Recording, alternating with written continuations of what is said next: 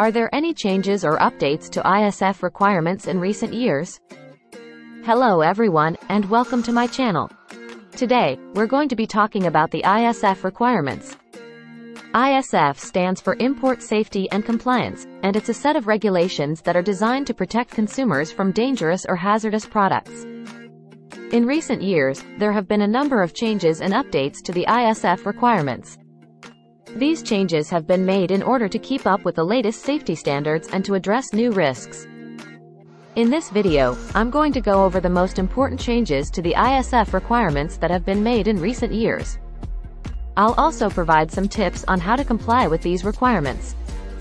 So, if you're an importer or exporter, or if you're just interested in learning more about the ISF requirements, then this video is for you.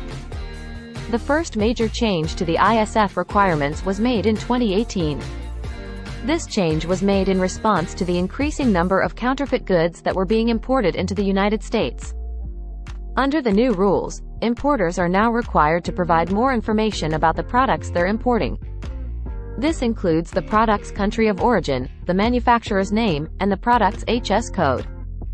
The increased information requirements are designed to help Customs and Border Protection, CBP, identify counterfeit goods and prevent them from entering the United States. Another major change to the ISF requirements was made in 2020.